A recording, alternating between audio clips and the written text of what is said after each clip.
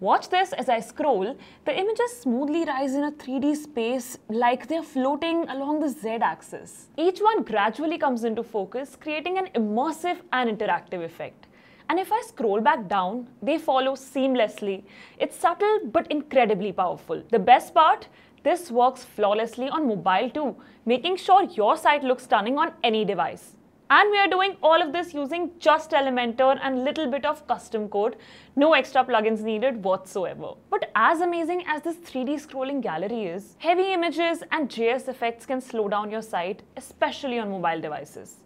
That's where Airlift steps in. Airlift isn't just another optimization tool, it's built to supercharge your site speed without sacrificing the smooth animations, images, or effects that make your design pop. All you need to do is head over to Airlift, enter your site's URL and let Airlift handle the rest. Try it for free at airlift.net and keep your site running fast while keeping all your interactive elements intact. Alright, let's build this 3D scrolling gallery. First, we need a full-width container to serve as the base. In Elementor, click the plus button, set the direction to column so everything stacks vertically, adjust the height to 100 VH so it fills the full screen. Now go to the Style tab, set the background color to black for a sleek, modern look and set the padding to 0 to keep the layout clean.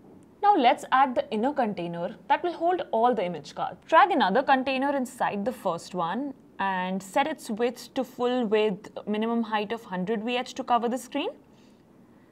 And under overflow, set it to hidden. This ensures that any moving elements won't break the layout. Next, we need a card holder to hold the images and text. Drag another container inside the inner container. Set its width to 400 pixels and align items to the center. Set the gap to 0 to keep everything compact. Now go to positioning. Select absolute and set left to 0 and top to 50%. This slightly shifts the card to the left while keeping it vertically centered. Once that's in place, let's add content inside the card. Drag a heading widget into the container and style it as needed. Once done, duplicate the heading to create a subheading that will sit below. Next, insert an image widget underneath the text. Go to the Style tab, set the image height to 450 pixels and choose Object Fit. Cover to ensure a consistent and a professional look. To complete the gallery, we need multiple image cards. Select the card container and duplicate it 7 more times, so there's a total of 8 image cards here.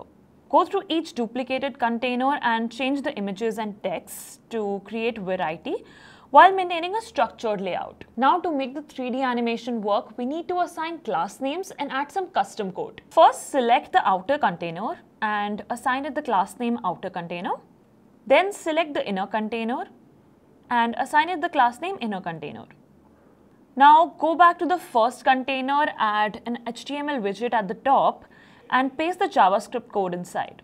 This code controls the 3D scrolling effect, making each image appear dynamically based on the scroll position. Click update and preview and you'll see the gallery smoothly coming to life as you scroll.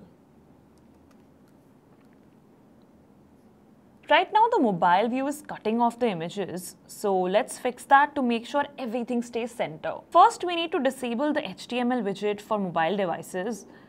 Open the responsive settings in Elementor.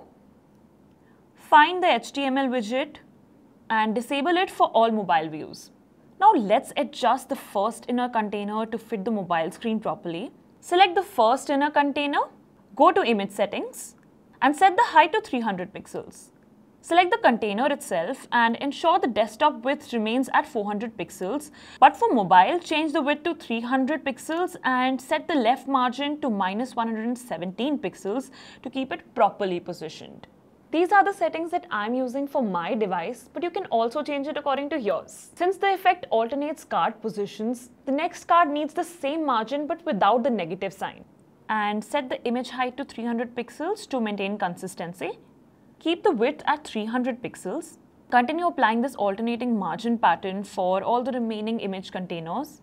Each container should have the opposite margin value of the previous one to keep the layout structured and balanced. Once all the containers are adjusted, preview the site and make sure every card aligns properly as you scroll. If needed, tweak the margin value slightly until everything is perfectly centered. Now the 3D scroll effect works flawlessly on both desktop and mobile, creating an interactive, dynamic experience that adapts to any screen size. And that's it!